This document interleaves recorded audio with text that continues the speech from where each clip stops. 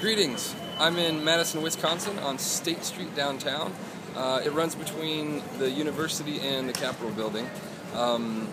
Been on the road for like 9 or 10 days now, traveling around the Midwest. All the videos from the other cities I've been in are on my website at MikeSuburbMusic.com. So if you haven't seen those, go ahead and check them out.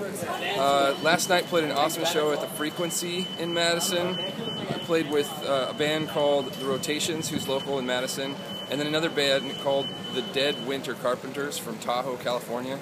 And it was an awesome show. I was honored to be on the stage with these two bands. My set was a lot of fun. A lot of really cool people came out and checked out the music.